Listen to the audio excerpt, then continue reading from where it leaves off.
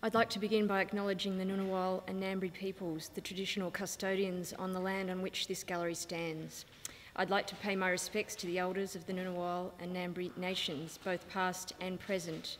I welcome here today Mrs. Marilyn Darling AC, founding patron and member of the Foundation of the National Portrait Gallery.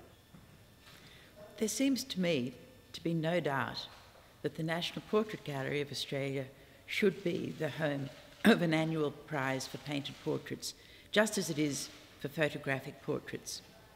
And the winner is Anthea de Silva with her portrait of Dr. Elizabeth Cameron-Dalman.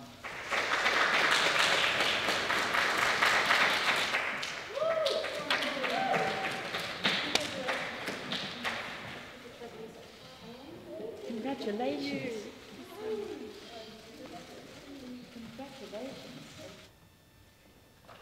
Well, I'm going to talk on the judge's behalf because I think feedback is always important. What we loved about this work was the sort of mild chaos in it. It's got a seemingly unfinished nature. It's evident that we have a senior figure who is full of energy and has more to do in her life as a professional dancer. And there is joy and happiness and a sense of accomplishment in her face. I noticed on the artist's website, Anthea's website, a detail of the face. And I find it quite intriguing and see many years of experience and physical endurance, a life of achievement that is evident in the gaze.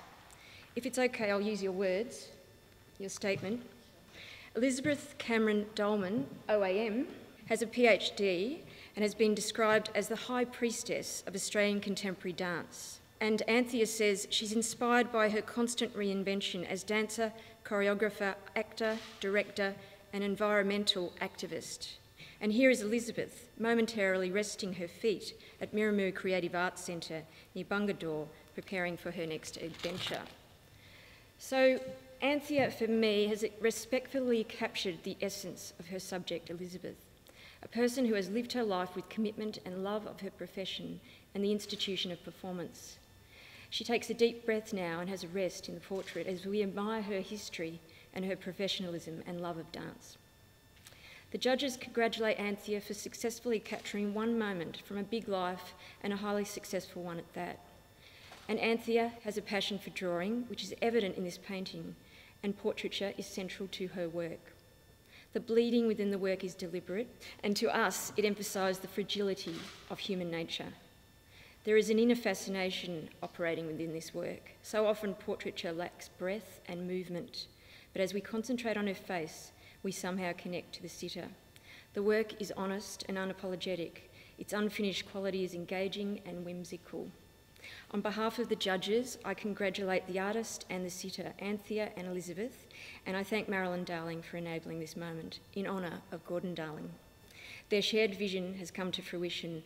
Not only do we have a globally significant portrait gallery, we have a prize that will recognise artists and highlight our unique Australian identity.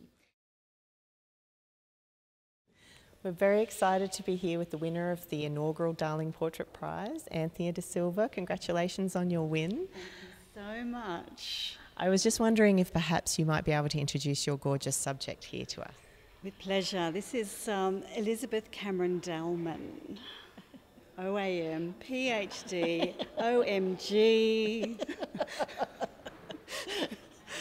And can you tell us a little bit about how you met and how the portrait came to be? Yes, okay. Yes.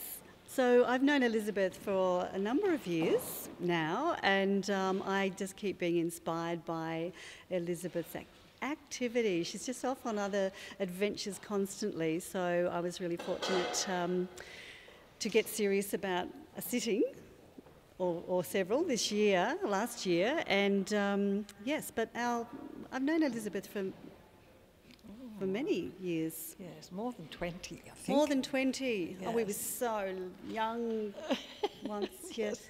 But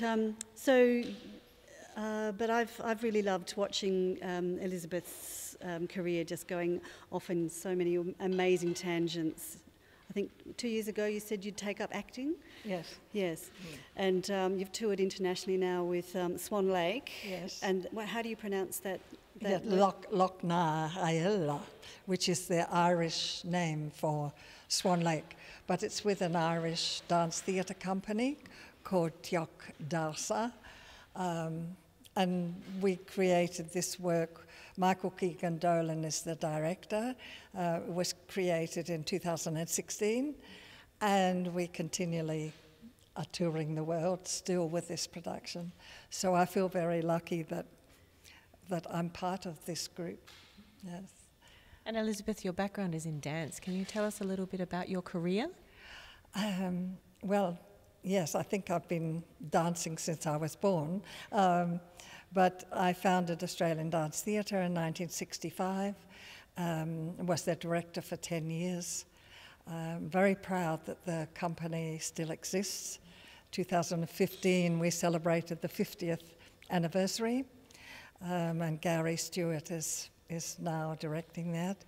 Then I spent many years in Europe, but I came back to Australia in 1987 and then moved to Wirrawa, Lake George, in 1989. So I've now been at Miramu Creative Arts Centre for 30 years, both as a freelance performer, choreographer, teacher, but also director of Miramu Dance Company, as well as doing lots of other things as well. But I just love being around artists and artists of all disciplines, and that's what drove me to set up Miramu Creative Arts Centre.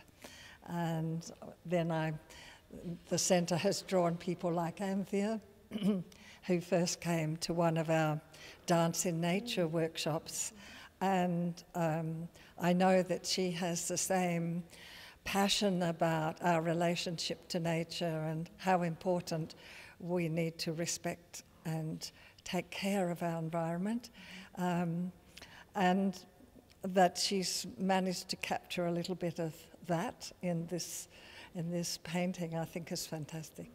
We were just commenting earlier, we saw you sitting on a bench over in the corner just having a little break from all of the lights and cameras and action, and you were in exactly the same pose as you are in this portrait. So clearly this is a very natural pose for you. Anthea, do you think you've captured something of the essence of Elizabeth in this portrait? Oh, I hope so. I hope so. We did lots of sittings, I think, and I think I love charcoal and I love the scumbling nature of oils too. So, but this is the most unlayered version, I think, of any of the studies that I did, and I'm just really glad that it's got that kind of fleeting look. You know, it's like a number of sketches, because there's so much dynamism and action with you, Elizabeth. Yes. And I wanted to get your feet in. I think most of the other studies I did were just shoulders and head, and your amazing hair. So this one I wanted to incorporate those dancing feet. Dancing feet and wild hair. And wild hair. I think it's really interesting. I think about 10 years ago I was thinking of actually eventually cutting my hair, and then with the Swan Lake, very particularly the director wanted a woman, a senior woman, if possible, with long white hair. And so I went, oh, there goes, I have to leave my hair. And now, yes, more recently too, I've been working on a project called Crone, about the importance of the senior woman's voice in our society today. And for that project, having my long hair was really important, and I dance with my hair as well as my feet and the rest of my body. So my hair has become a really important thing for me. Well, we're delighted that Anthea could bring the senior voice to the walls of the Portrait Gallery today, so thank you so much, and congratulations on your win, and congratulations and thank you to both of you for being here today. Thank you so much. Thank you. Thank you.